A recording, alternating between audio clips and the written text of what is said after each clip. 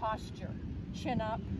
My weight is really toward kind of the insteps, toward the balls of my feet, because golf is a sport, contrary to my friends who play tennis.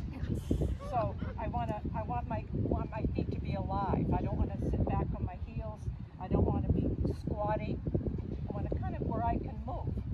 And I think that's so important. And I also try to bend naturally from the hips so that my arms are suspended freely. You know, if you're back here again, you can't do anything that I mentioned to you. So you want to be in a position where your arms and your shoulders will just kind of rotate, just naturally. Now do as I say.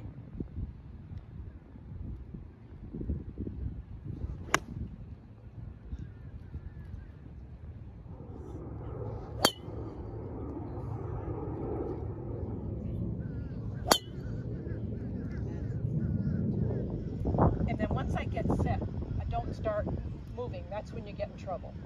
So trust yourself, routine. I check my feet.